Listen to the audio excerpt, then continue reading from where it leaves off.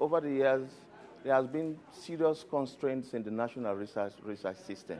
In fact, that led to the formation of CORAF, because individually these countries, this national research system, will not be able to muster enough effort and don't have the required expertise to actually do research.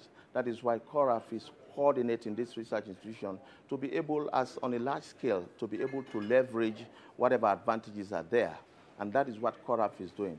What CORAF is offering is actually a platform wherein CCAFS can have access, can be able to interact with the national research system, and in turn, the national research systems put together also will be able to leverage whatever advantages are being brought. And I think this is a very good window, particularly now that it is really related on its, with regards to its potential effect on the productivity of farmers in the region.